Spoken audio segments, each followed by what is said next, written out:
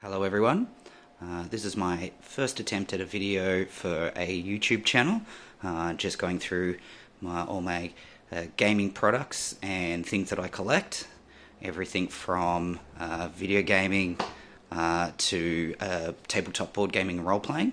I'm just going to start with my vintage computer collection and retro gaming setup area that I've got, and I'm going to start with my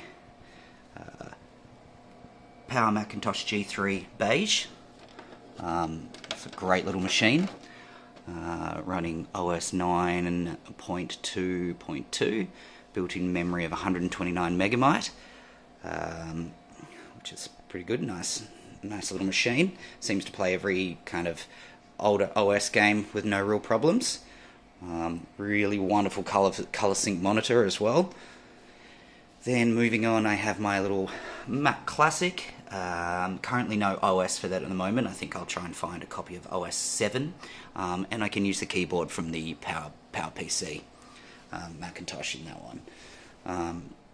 Then moving on to probably the pride of my collection, which is my Amiga 500, which has a whopping 512K of RAM. At the moment it's running Workbench 1.3.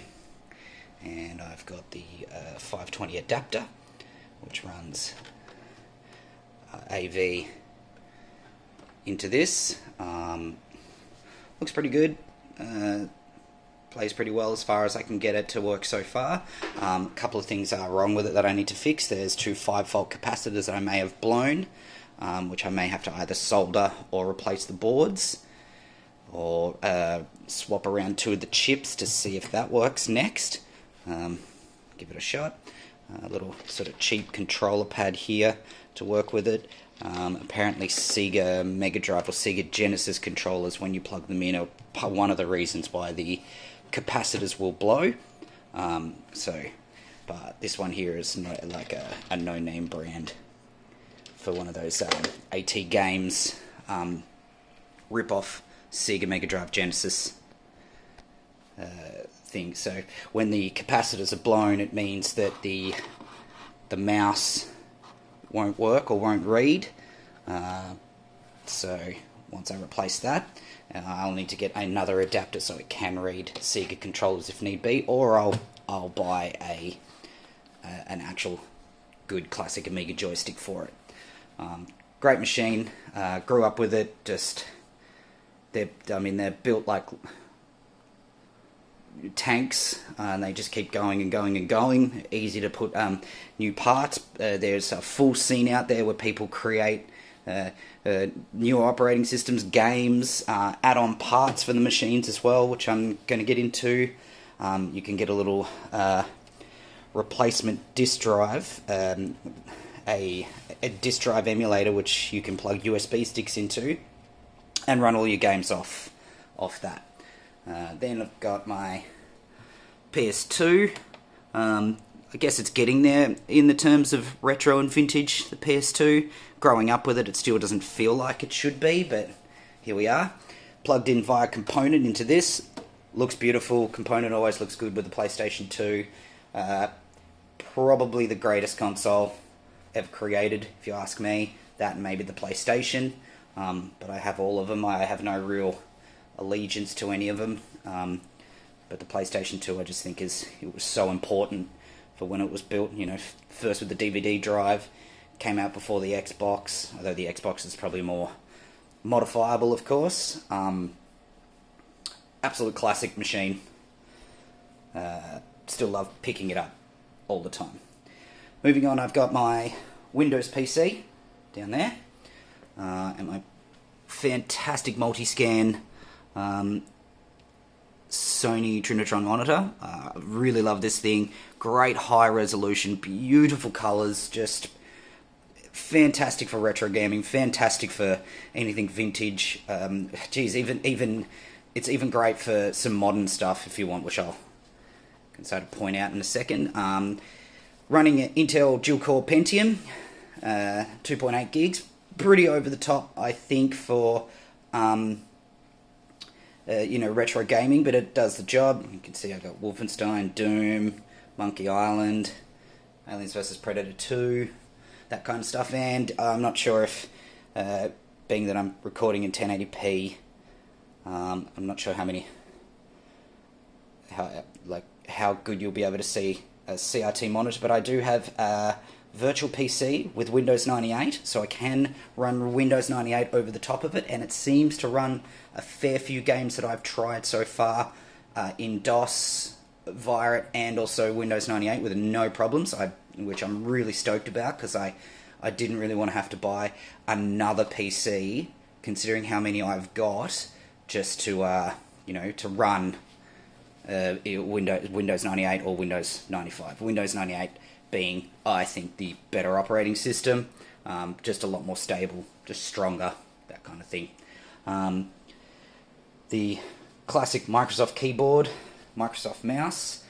Really lucky with this machine, having USB really helps. Small little USB speaker, nice and out of the way. Good big sound out of it, despite what it is. I'm not sure what really brand it is. Something cheap that I got from I think Officeworks or something like that. If you haven't heard of Officeworks, if you're from overseas, it's similar to Staples in America. Then I've got my almighty, absolutely classic and completely underrated console, the Sega Dreamcast, which with the adapter, this particular adapter isn't a great VGA adapter, has a bit of problems, but it does connect up to the Sony, and it just looks sick. It's such a cool console. I mean, it's literally a little PC. I mean, it just is so great to have something like this in my collection. I've got ScumVM, Sam & Max in there at the moment, but I've got a disc you can use to play burnt games, NTSC games, Japanese, American games, things like that. Brings up the resolution to 480p, I think it is, to be able to play on that monitor, and it just looks great on the Sony. Little adapter for sound, goes into the small USB speaker. Just really, really happy with how that works and how this is set up. Camera, that's kind of on there, but that'll probably just plug up to my actual laptop and my, my main computer, which I'll show you later to maybe start doing things like Twitch or whatever I decide to do from here on in with this. There's the tower.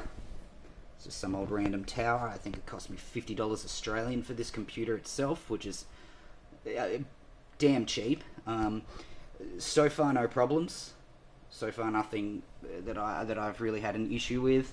While we're here, we might just have a look at the video card. Of course, running ATI Radeon, and it's an X6500. Pretty standard video card, but does the job for what I need. It'll do most games sort of up to the early 2000s, things like that I would want this for. Otherwise, I have other computers that I use for other things. So that is going to be my first video for my collection. Not really complete setup yet. There's still a lot of little things I want to be able to do to it. The PC is pretty much spot on for me. The Mac, that's pretty spot on as well. I think it's the Amiga. That's the main thing here. That'll be the thing that I'll probably do a lot of videos on, being someone that doesn't really, it hasn't really pulled apart these kind of things. PCs all the time. I used to be a Apple Mac service technician, so I can do them and PCs with no real problems. But the classic Amiga, I found it as a very interesting machine to pull apart. I have pulled this apart already, as you can see. It's running a Dream. Everything does seem to work on it, which is great. You can